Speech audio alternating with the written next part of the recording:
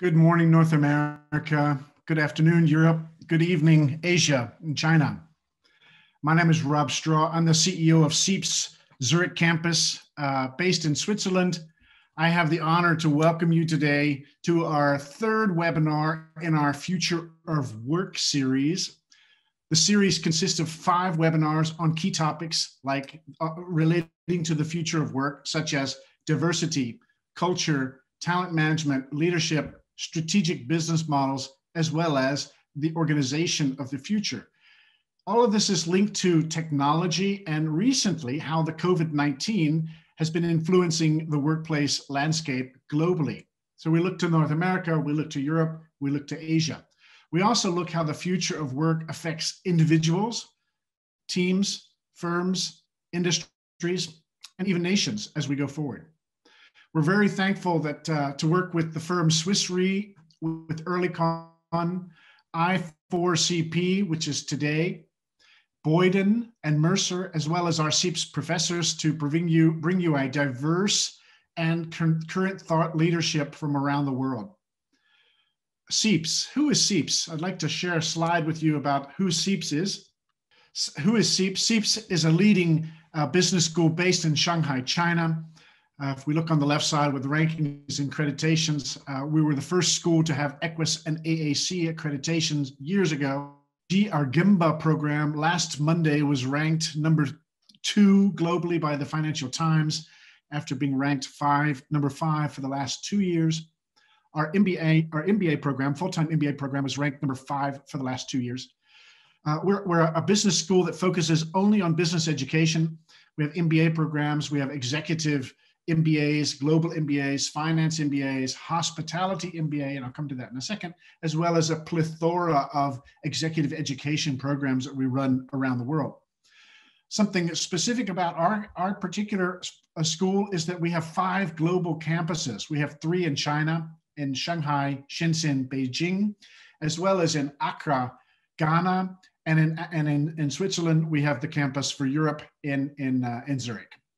We have around 70 full-time faculty representing 20 different countries. And we're very proud that our network, our bench of alumni is over 26,000 strong and across 85 countries. Today's webinar is on the organization of the future. How is the organization going to change with the future of work? Today's discussion is in partnership with the Institute for Corporate Productivity. It's a leading research firm focusing on discovering people practices that drive high performance. During the webinar today, I encourage you to ask questions via the Q&A function at the bottom of your screen throughout the webinar, and we'll try to get through some of them at the end of the presentations, both from Professor Shin and from Kevin. It's my great pleasure to introduce our 2 speakers. First of all, I'll introduce Katherine Shin. She's a professor of management at CEIBS. She's the Bayard Chair in Leadership. She's the Associate Dean for Europe. She's the co-director of our Hospitality MBA, as well as the director of our Service Excellence and Leadership Learning Lab at CEIBS. She specializes in the area of leadership, organizational culture, change management, as well as strategic human resource management, because the soft things are the hard things. Kevin Martin. Kevin is the Chief Research Officer based in Boston at I4CP. He advises corporate as well as human resources leadership teams on best and next practices on a broad range of topics, from talent risk management and corporate culture to human capital strategy to organizational agility. He also serves as an executive sponsor of I4CP's distinguished Chief HR Officer Board, which meets regularly. Katherine, I give the word to you. Thank you for joining us. We look forward to hearing what you have to say. Thank you, Rob. I would like to share some thoughts about the future of the organization. Let me share the screen right here.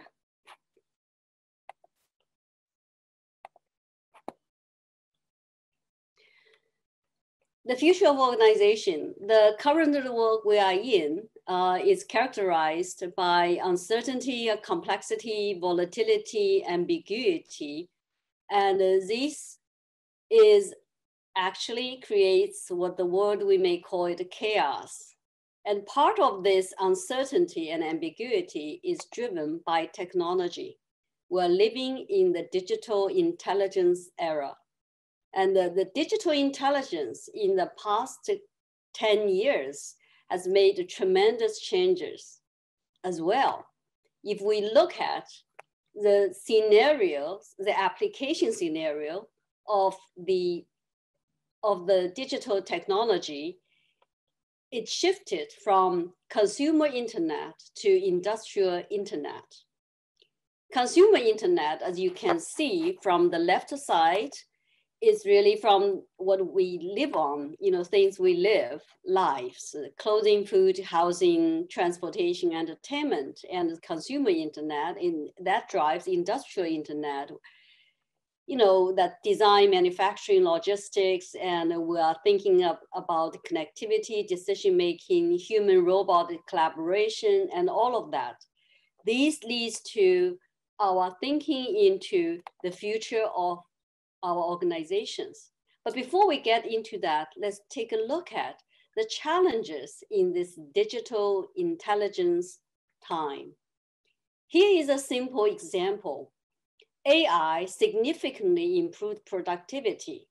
JD's sorting center in Dongguan in Guangdong province used to employ more than 3,000 employees.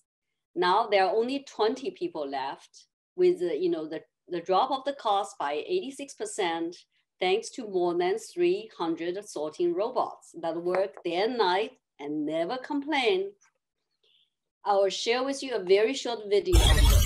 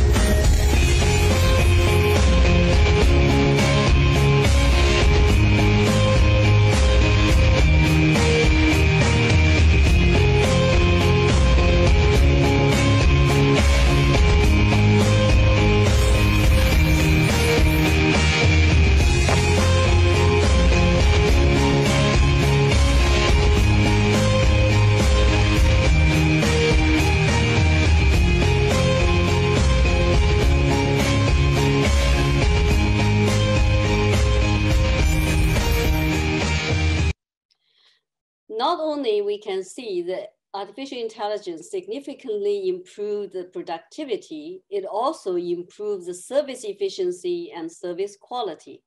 Look at the data we got here from Alibaba. Smart custom service, robots, artificial intelligence is taking up 94% of the service work. And not only the productivity, but the 3% higher in customer satisfaction compared to human service support. And let's look at this number. With every second, artificial intelligence can automatically automated graphic design 8,000 posters. And the facial recognition accuracy is 99.99%, much higher than human eyes. All these have significant implications for our organizations in the future. Let's look at this phenomena. Who are we working for?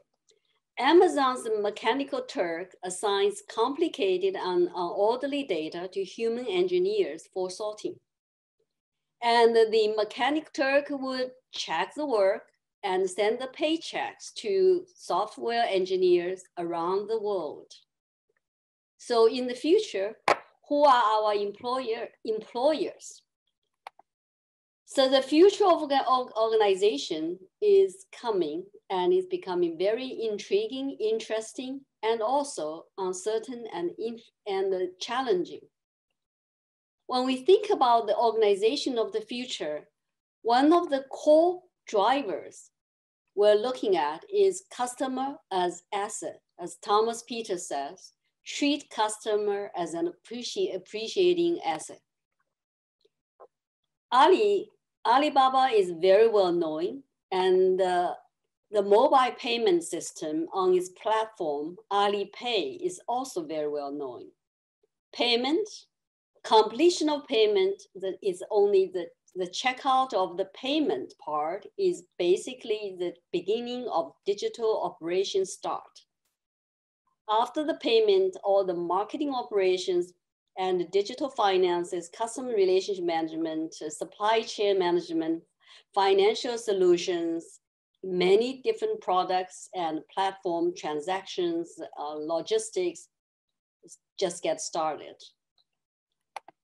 We can also look at the co-creation processes. LKK Design is the world's largest industrial and design company created in China. It has 1,000 industrial designers. It's the biggest one. In the old business model, if they would like to grow, the only way they do it is through adding more designers, adding more projects. And the founder, Jia Wei, decided to use the digital intelligence, created the platform. So now they are having super individuals, collective intelligence, self-organization, and a multilateral network. Let me explain a little bit about what it means. Basically, the design work is done with a heavy and deep involvement of users. That's what we call the designers, and the end users are working together. We call them super individuals. The new business and the new business supply chain, the self-organization starts through one example I like to share. They just finished the design of the first electric car, the real one.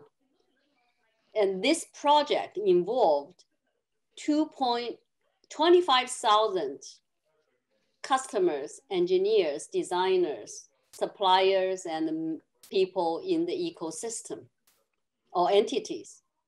So in the end, what it has is a self-organized system, because since suppliers, end users, and the auto parts producers all involved in this whole processes, and they know what they need to do.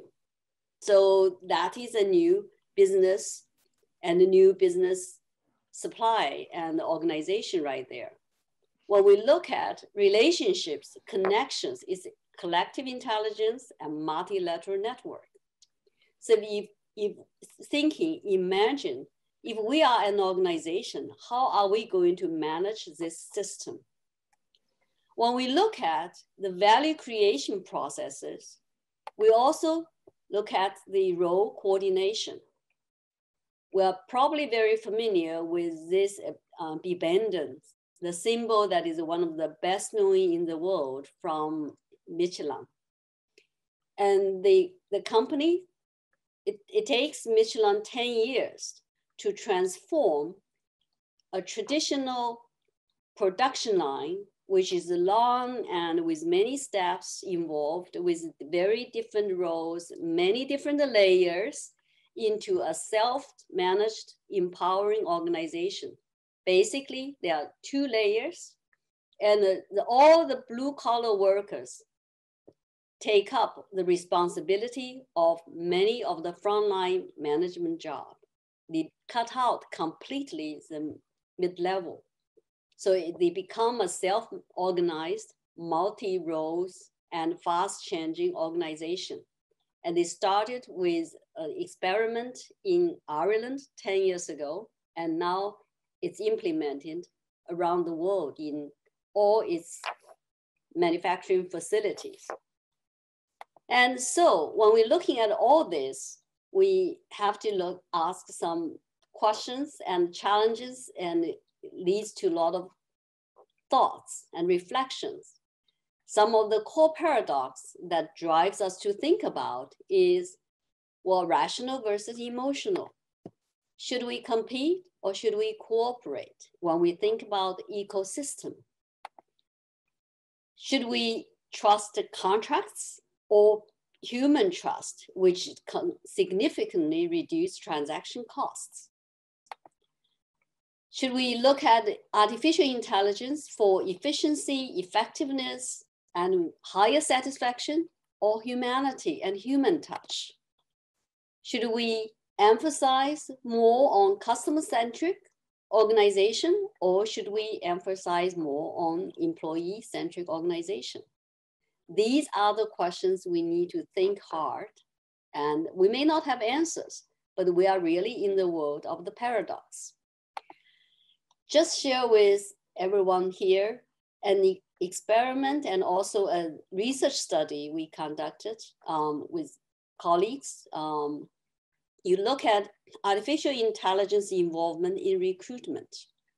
For people all had a job offer, if they are interviewed by robots versus interviewed by human interviewers, the perceived fairness is very, very different, as you can see right here, and they perceive a lot fairer by human beings.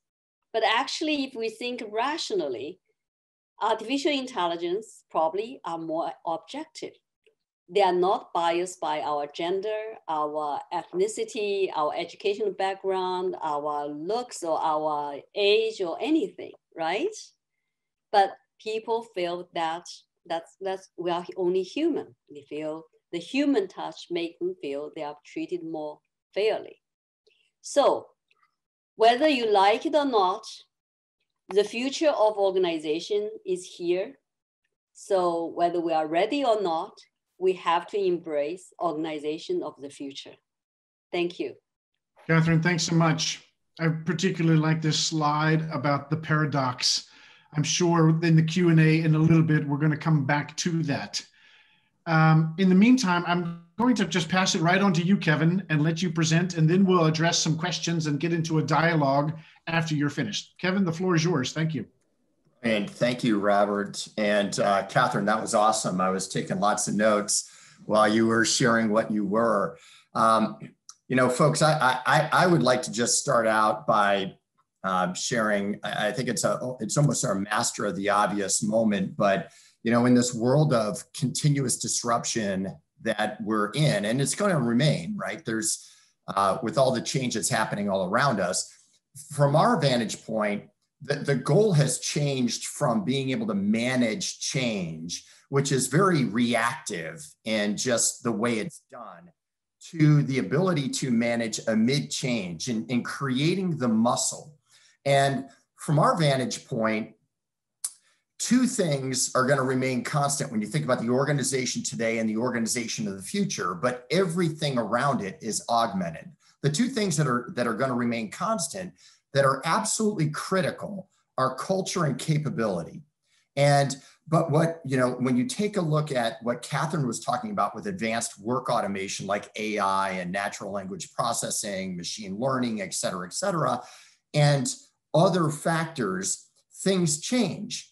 Capability changes. Culture is going to take on a new route within an organization because that culture needs to be monitored and morphed as the business changes. In fact, what our research has shown for at least 15 years is that high performance organizations, those that have the best market share, customer satisfaction, revenue growth over the last few years, they have mastered the interdependency of 5 core variables when it comes to, let's say, the people, the capability, the culture side of the business. And what we're talking about here is it is a series of questions that we know that the organizations that have really mastered the relationship of these interdependencies, this has allowed them to better anticipate, adapt, and act on the change that constantly happens. In fact, it allows them to change themselves at a speed that keeps them pace, if not ahead, of the changing marketplace or their customer needs or their competition. And basically, the five-factor formula is anytime there's a shift in the market, and we've had some significant shifts to the market when you think about just the COVID-19 pandemic in and of itself, let alone so many other factors. That ipso facto dictates a shift in business strategy. And our research shows that leading organizations, at least on a quarterly basis, are regrouping and suggesting how is what's going on right now affecting what the strategy is we're laying out? What do we need to adapt in order to, from a strategic standpoint, in order to achieve the objectives that we've laid out as a business? And the important variable is anytime that there's a shift in strategy, leading companies know that they've got to start looking internally and saying, how and whether that affects and where that affects their culture and where their culture is actually supporting the strategy or not. And there are all types of leadership implications that follow with that. And of course, tremendous talent derivatives. And this is where the leader and talent capability factors in. And when it comes to the capability side, there are several questions that high performance organizations are constantly looking at. And this is where I'm going to take some of what I'd like to posit to this audience today. And Robert and Katherine, it really builds off last week's webinar that you all put on around talent ecosystems as well. But, thinking about, do we have the talent that's going to let us win in the future? Do the pockets of talent, do the pools of talent that we pull from now, are they going to be relevant for us going forward? If they are relevant, if they're not relevant, where do we find the talent we're going to need? Our own research that we've done, and we did an extensive study with Professor John Bedreau at the University of Southern California last year on AI, advanced work automation, and the future of work.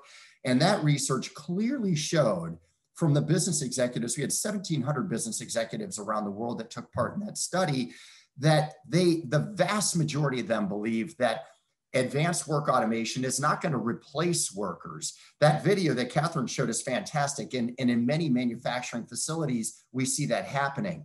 But in across the board, across industry, what we're seeing much more is the augmentation of work, where machine and person are working together. And it changes. The work is being changed, and that requires a different skill set, a different mindset among the worker. We also see not just the augmentation of work, but the creation of new work, the transformation of work as well. That is going to be the case with this advanced work automation. So I wanted to show just a few quotes of some executives that we've spoken with. And all we do as a research firm, if we're not collecting data, we're talking to CEOs, board members of companies, heads of human resources from leading organizations around the world on a regular basis. And these are some of the insights that really speak to where we see things going. And it really gets to one of the points that Katherine made, which is around, the data-based decision-making, the augmentation of data to really drive much better predictive analytics and scenarios that are much more rooted in data that companies need to capitalize on. And so Irene Chang Britt is a board member of 3 different public companies. And she was talking about how that muscle really lacks in most organizations. Not all organizations are incapable, but she said across the board, this is a muscle that needs to be strengthened. Wagner Danuzzo from Prudential, who's in charge of capability and their Future of Work initiative, was talking with us just a couple of weeks ago about how when you think about transformation, the focus really is on one thing. It's on the capabilities you're trying to build, but which are the greatest ones which ones have the greatest value to your stakeholders? And that takes a different, that hits upon a theme that we've been hearing from leading executives at leading organizations around. We cannot look at activity anymore. We've got to be looking and placing much more intelligent bets on the things that are going to make the biggest difference at our firm. Well, that's where a lot of the machine learning and AI and advanced work automation is going to help these companies make sense of the mass amounts, the treasure troves of data that they have. And then lastly, I want to show you what Monica Poole-Knox from Microsoft. She's the head of HR for multiple business units, including their AI platform mixed reality businesses. And I love how she talks about discoverability. And this really pulls what we're talking about and showing where we're going to take the ecosystem next, which is at Microsoft, she's talking about we need to be able to enable all of our workers to be able to discover what's next for them within Microsoft. Think about the trapped value within organizations around the world. What we're talking about with trapped value is knowledge, experiences, interests, other skills that are not part of someone's traditional job role. And as a result, they're not being tapped into as a business. And that discretionary skills, capabilities, experience, that's either being applied elsewhere, maybe in volunteer assignments, or maybe a worker that's really critical to a business is saying, you know what, I cannot find that opportunity here, or that's not my job at my firm is not allowing me to take advantage of other interests I have and capabilities. I'm going to apply them elsewhere. And so what she's also talking about is the discoverability at Microsoft to discover the people within their firm of what they have, those skills and experiences, but also allowing their people to find those next best opportunities. And you'll see in just a moment, or you'll hear in just a moment, how that's being leveraged through advanced work automation. Now, this model right here is one that we put forth in that study we did that we called the human and AI interface. And what we're looking at here is, if you think about the maturity of different firms, whether they're discussing and considering the use of advanced work automation, maybe they're experimenting right now, perhaps there's broad utilization of it. Okay, or maybe even further. What we've outlined here are certain steps that companies need to be pursuing. So I've highlighted a few just by the dashed marks here, but you'll see of identifying the future required skills. So companies like Cisco, the technology firm, are using data from burning glass, and they're looking at what their competitors are putting out there for job postings out there in the web. They're looking at their own job postings. They're interviewing their managers. They're looking at the data that they've got versus the data where the market's at, and juxtaposing that against the business strategy going forward and saying, the skills that we have, the capabilities that we have versus what we anticipate we're going to need, what kind of gap is that? And where does that present opportunity for us? Where does that allow us? That's the assessing of the capability piece. How can we start thinking about people in our firm that have transferable skills or adjacency skills? Whereas if we were to, they're currently in a role that we don't view as being relevant going forward, but we've got these new roles or these new work components that we're going to need as a firm that require similar type of skills, but need to be augmented a little bit. How can we prescribe now to them, or have AI and other advanced work automation map the needs of the business to the skill set and capability of the individual and prescribe the right learning path for that individual, whether their experiences, whether their network connections because of the relational component, whether their critical skills needed to advance and get to a certain level of certification. And all of this flows together. This is where strategic workforce planning, where upskilling and reskilling, where talent acquisition, all of this comes together for a firm.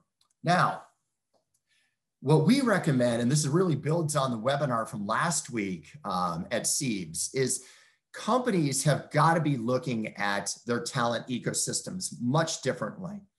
We know that high performance organizations view talent through a different lens. They're looking at the definition of talent being much more broad than just contractors served up by a managed service provider that they've historically worked with, or perhaps just full-time equivalents that they need to hire for.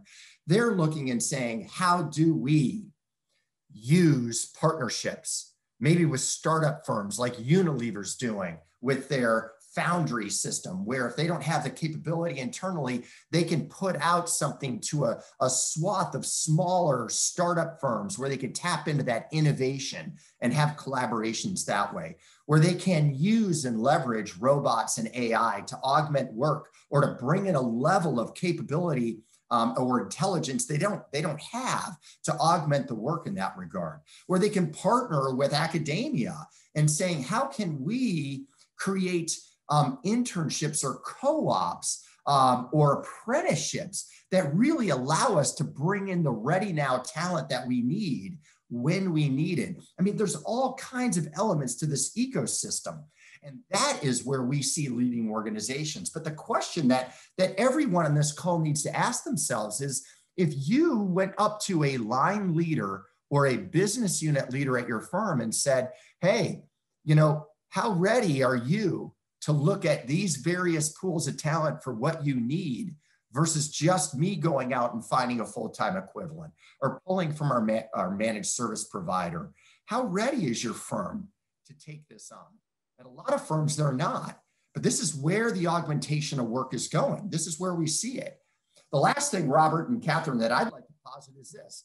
We believe very, very much. This is true now, but it's going to be more true when you think about the importance of ESG, environmental social governance. When you think of stakeholder capitalism, look at where the World Economic Forum is at and where they're taking their International Business Council members. Look at what Larry Fink is putting out there from BlackRock and saying, hey, if we're going to invest new capital in you, these are certain areas where you've got to be focused. The criticality of an organization's purpose, why you exist, beyond just profit, but people, profit, planet, the criticality of that purpose, how that is brought to life and supported by the organization's culture.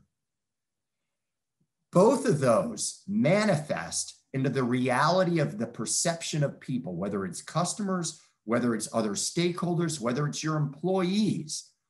That's their reality of your firm. That's your brand. We believe very much that there is a new corporate currency that will dictate whether or not a company wins in the future because it has the capability it needs and the culture that will support that capability and not kill that capability. Thanks a lot. Is your sermon finished? How about that? Got a little evangelical on you, didn't I? I'm kidding. I love the vehemence that's why you're both on the call, because you're coming in with the passion that you're bringing. You know, I was reflecting as both of you were speaking on my early days about studying economics and the theory of the firm. We're a long way from that original theory of the firm and where that's developed from even Williamson and, you know, just a few years back. You mentioned these P's, you know, planet, purpose, profit, progress, process. And I didn't intentionally say people, because that's a question that we came up. The organization, I want to kind of focus it back on the future of the organization, or the organization of the future. Do we even need people? Maybe, and this is something that's come up in a few discussions, maybe firms are only brokers of tasks or brokers of specific things that are, you know, maybe we don't have any employees anymore. Katherine, your video made it very, very to the point. You know, 3,000 down to 20 or 30. And none of those 3,000 were probably of the 30 or the 20. They had to take in new people to do those jobs. Probably technical engineers that weren't in those warehouse jobs before. So when we think about the role of people, do people have a place in the future of the organization? And what is that place? It's definitely, is it a leading place? It used to be that people is our main asset. Is that still going to be the case in 2030? Well, I'll start out. I'll start out and I'll let Katherine build on this, Robert. I think the corporate value equation clearly has shifted, right? In the last few decades, you've gone from more, the assets and the value of a company being so much more tangible, plant, property, equipment, et cetera. It is so much more intangible now, and that's inarguable, right? That's why the investment community is coming out and putting a lot of pressure on corporations to be much more transparent in what they disclose around their effectiveness of their managing their culture, managing their capability, their people, et cetera. We don't see that emphasis letting up at all. It is very interesting when you start thinking about, clearly, thinking about the way what work means and how it gets done within a firm.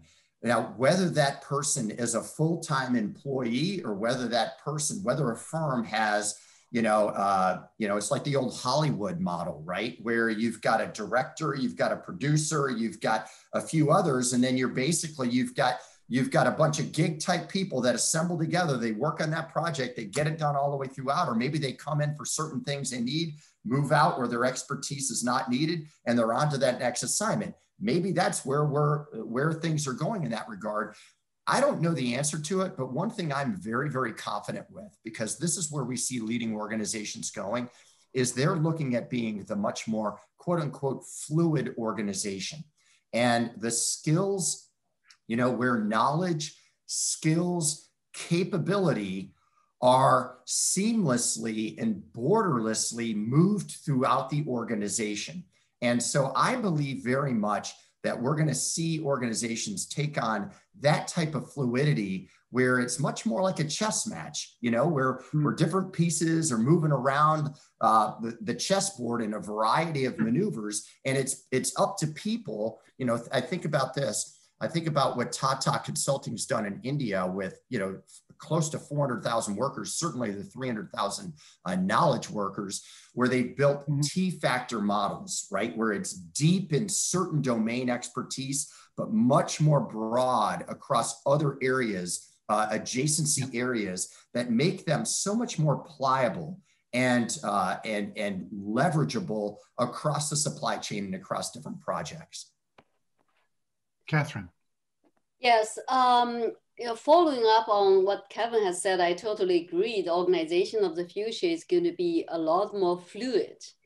In terms about looking at the fluidity about organizations, a couple of things come to my mind. One is, what kind of organizational structure are we going to have? In the past, we're talking from very much, functional structure to divisional to matrix to, front end, back end structure. And now are we going to be organized by projects? Are we going to be organized by events? Or are we going to be organized the fluid organization? Actually, I would like to go back to the little video, jd.com.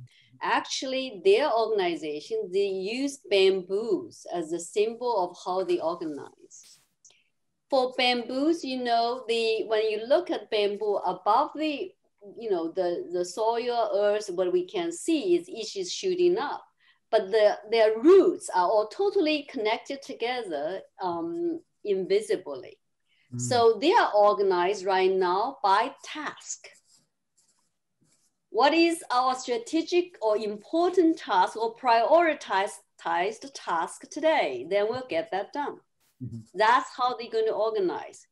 But the assumption, I think, before that is everyone needs to understand where we're moving forward than ever, because the people at the front line, in the middle, and in the top, and everyone needs to understand what is our priority, what we try to do. Then you can work together, breaking all the boundaries of organization to work on tasks. So, and also another aspect I may add is that the employee organization relationship may have changed forever. Just like you said, you get a few gigs, but these gigs may not want to work for just one organization. They are driven by interesting projects.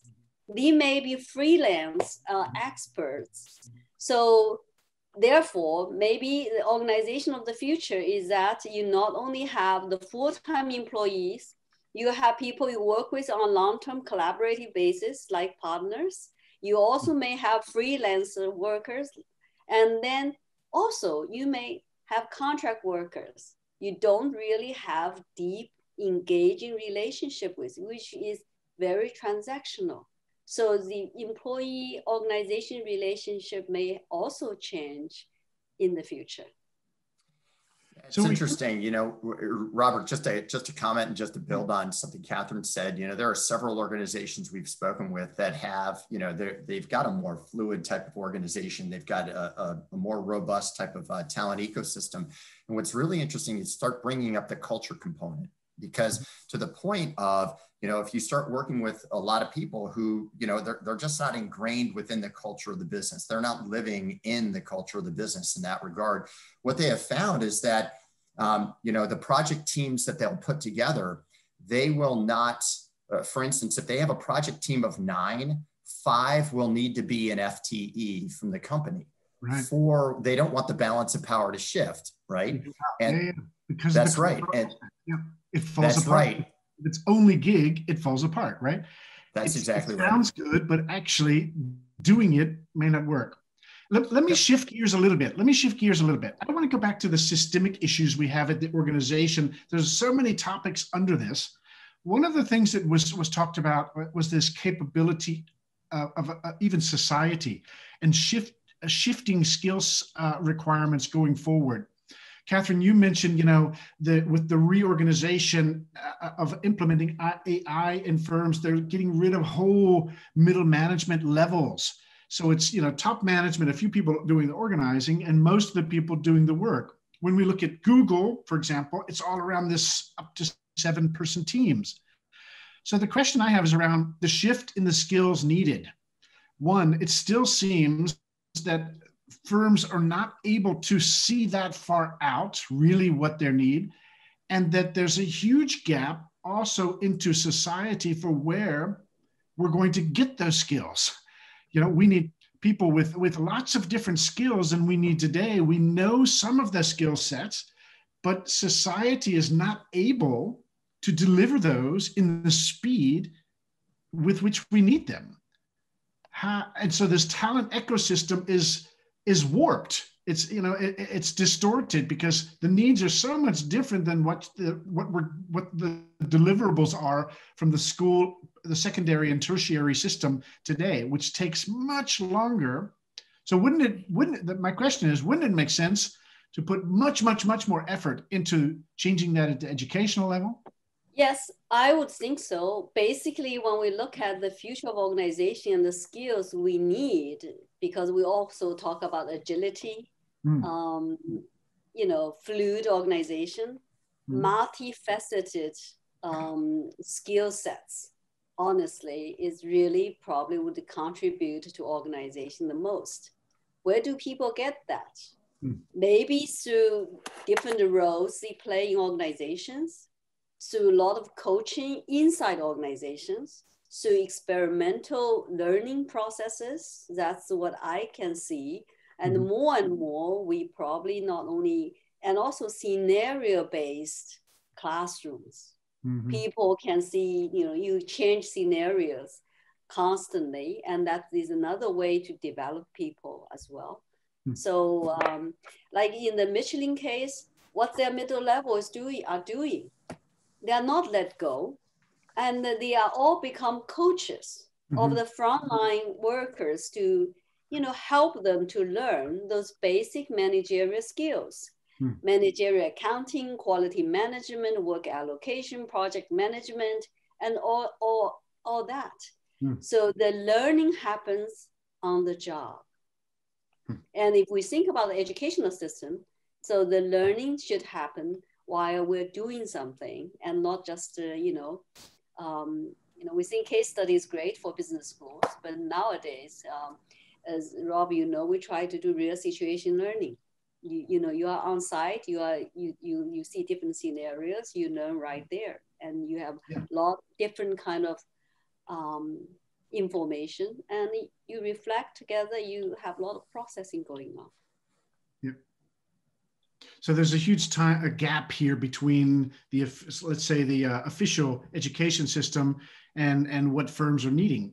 Most firms, when I look at to the COVID shock, overnight had to adapt to certain things, and they didn't have an opportunity to go back to school and reskill and all. They just had to do it, or they didn't. And so you see a lot of firms that were able to handle this agility, and many firms that weren't able to handle it. And not because of the industry that they were in. It had to do with what Kevin keeps referring to as the culture within the firm, right? Kevin, any thoughts from you about that?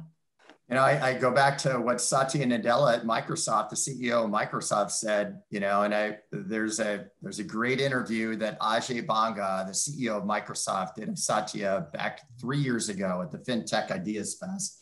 And literally Satya, and it was as simple as could be stated, not that the issue is simple, but anytime that there's a new concept needed at a business, it requires new capability, and that's fine. But the problem is that culture will oftentimes kill the capability.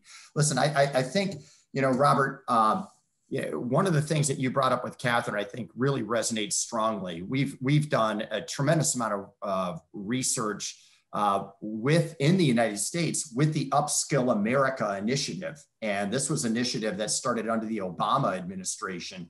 And I cannot tell you how much of a need there is for much greater, localized, and I could even see on a federal basis, but certainly localized partnership between government, academia, and business. And we're just not seeing it.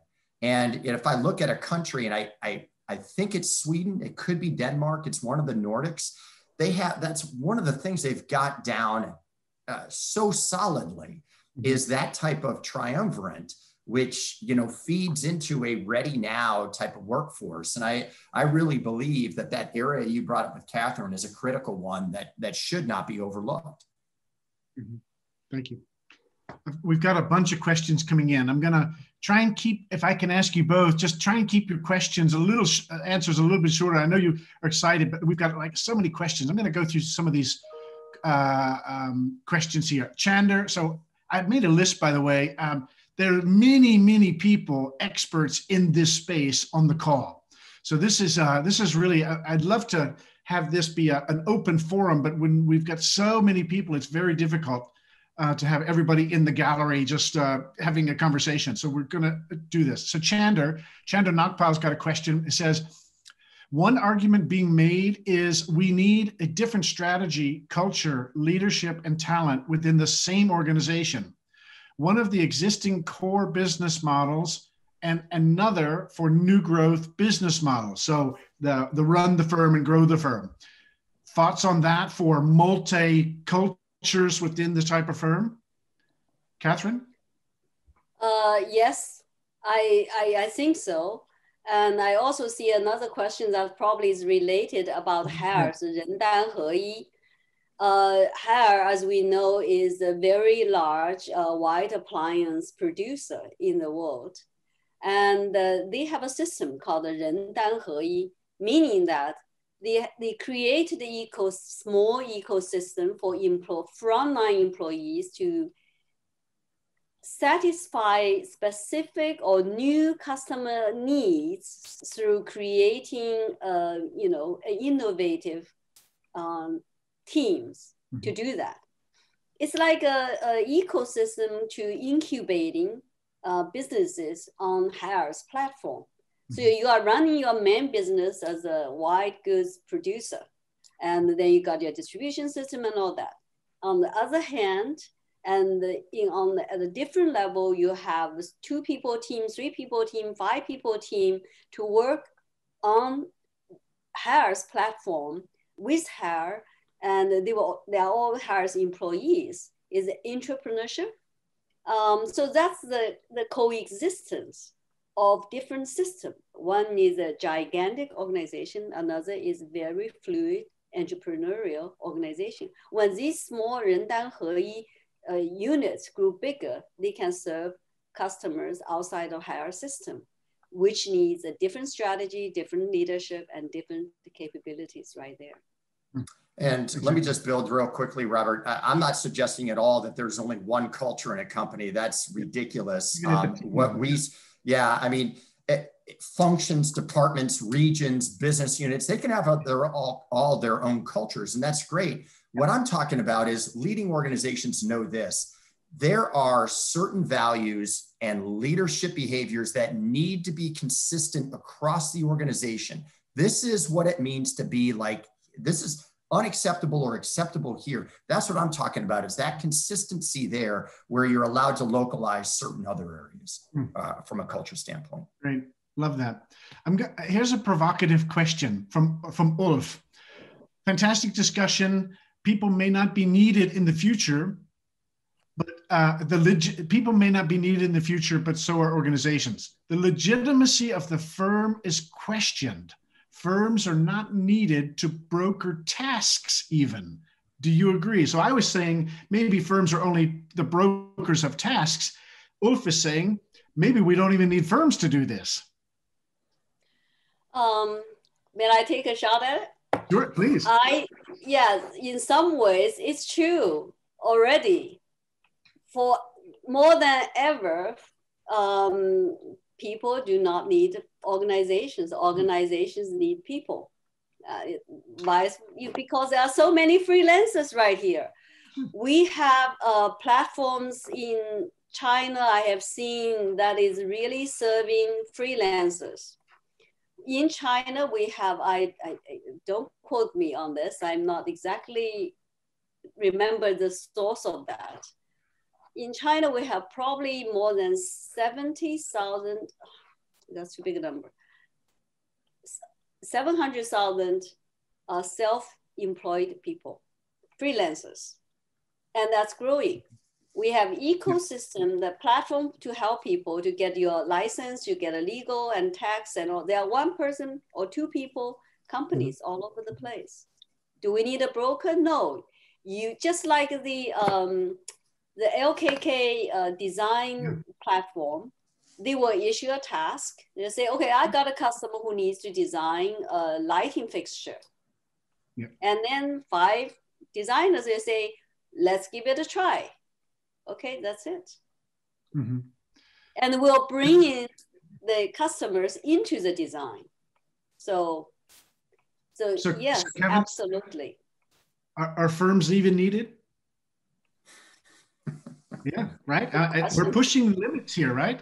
That boards today, boards that you know, Kevin, are talking about their future organization. Do we need even the employees to have it's not that far away to think, do we even need firms?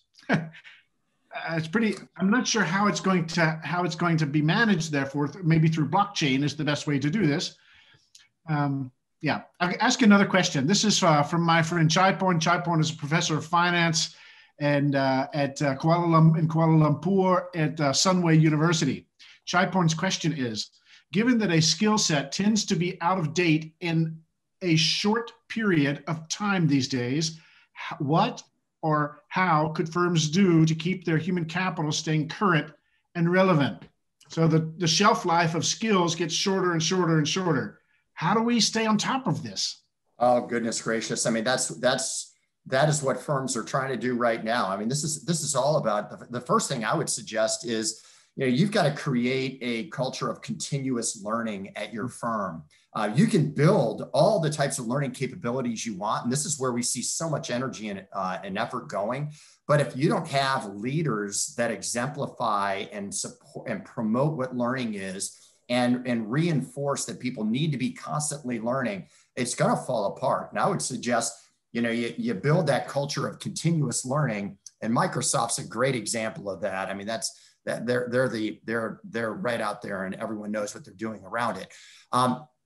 That is where really the muscle that companies have got to be building here is constantly understanding. It's the constant connection of where are we going? Where are the opportunities that we're going to be capitalizing on?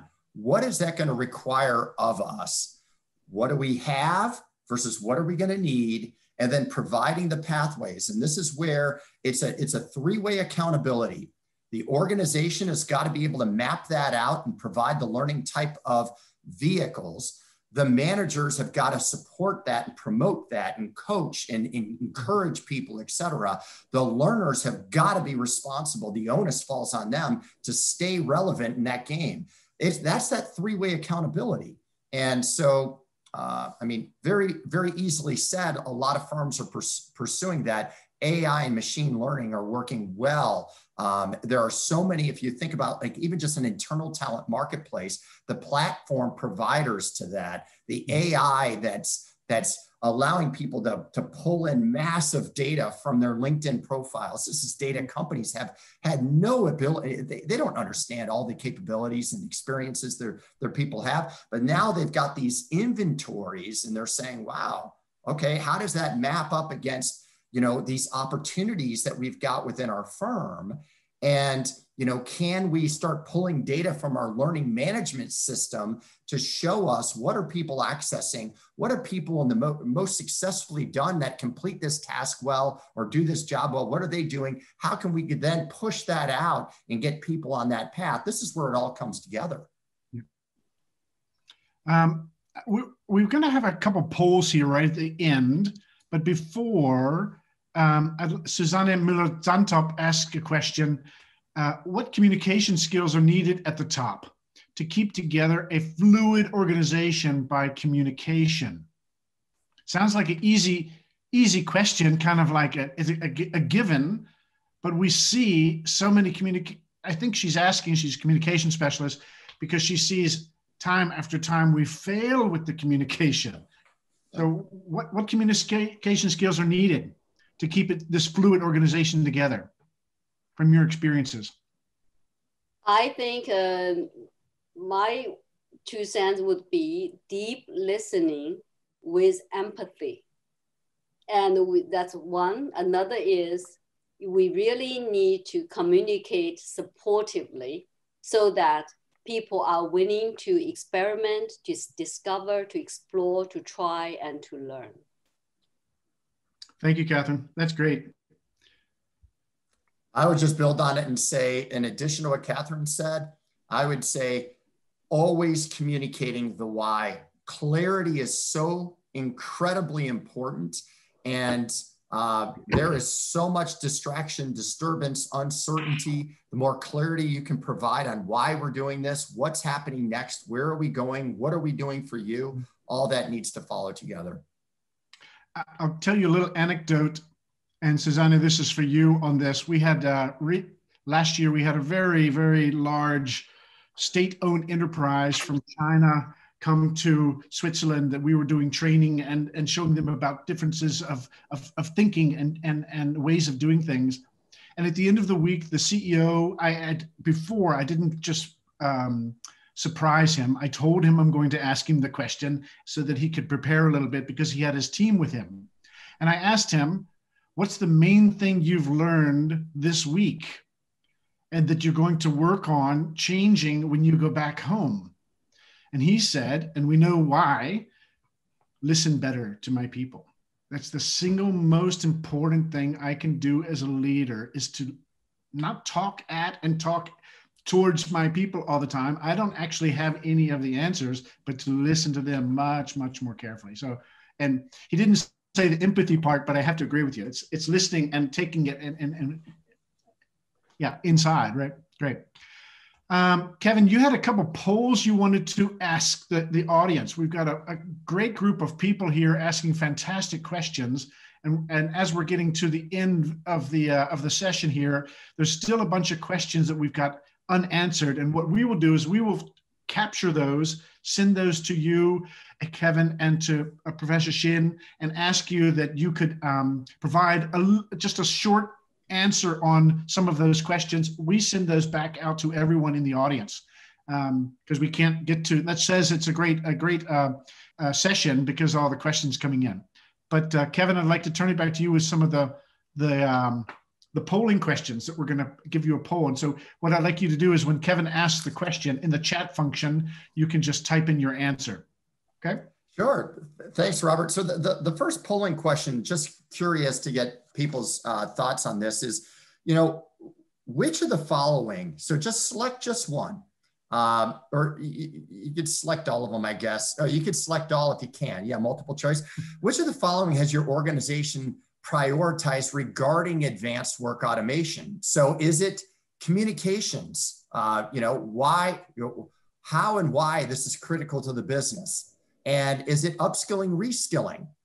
Is it redeploying workers with transferable roles where you can augment things? Is it disaggregating traditional jobs into work components so that you could better figure out where that task, let's say, could fit into the ecosystem, or is it none of the above? Great. So I'm watching the polls coming in.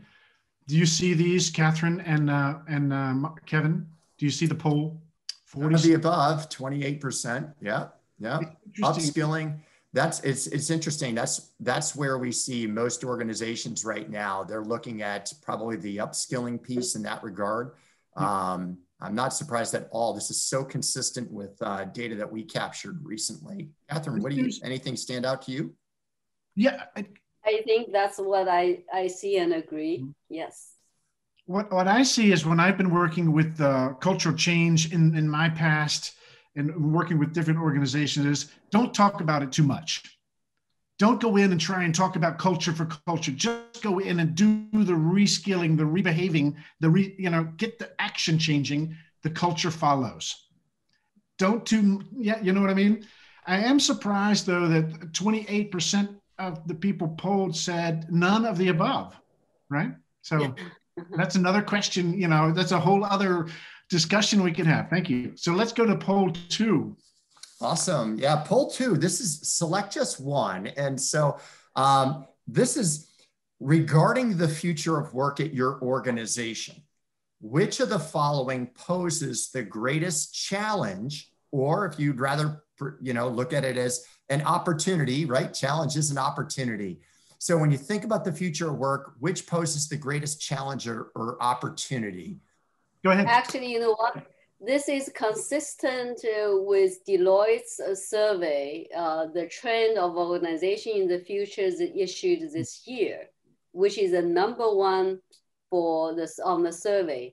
A strong identification with organizations, very similar to these results. Hey, Kevin, you got, you think about the cross-checking or the research validity.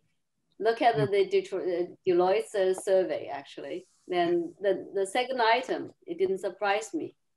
It goes back to culture and purpose again as well, right?